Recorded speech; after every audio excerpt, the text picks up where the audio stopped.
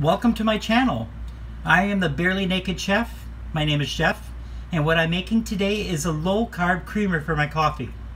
Everybody that knows me knows how much I like my Starbucks coffee, and so sometimes I make it at home because I don't want to deal with the long lines there, and so it's nice to have my creamer ready to go. I'm using a 13.5 ounce of coconut milk. Doesn't matter what brand, and you can use coconut cream too, but for me I like to have it as a coconut milk because it thins it out a little bit and it's not so thick. The next ingredient I'm using is a pint of half and half. It's not low fat and it's extremely low carb. The last ingredient I'm going to use is stevia drops.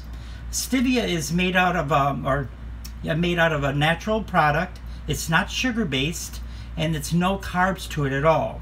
And I actually get to the English toffee variety because to me that's nice. I really enjoy it. Now they have a whole bunch of different varieties like hazelnut and things like that, but this is like my favorite of all. And what I'm going to do is I've already poured the coconut milk and the half and half together, and the last thing I'm going to do is put in my stevia drops. Like I said, I use about 2 tablespoons. What I would do is, do one, see how sweet it is, but remember it's going to be diluted in coffee, so you want it a little bit sweeter than it would be normally. So that's 1,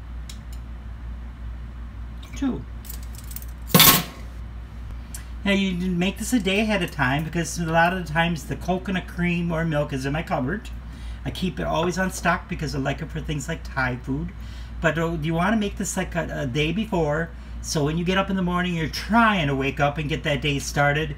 You got the coffee ready with your creamer. This is the Barely Naked Chef. If you enjoyed this show today, please like and subscribe. Thank you so much. See you soon.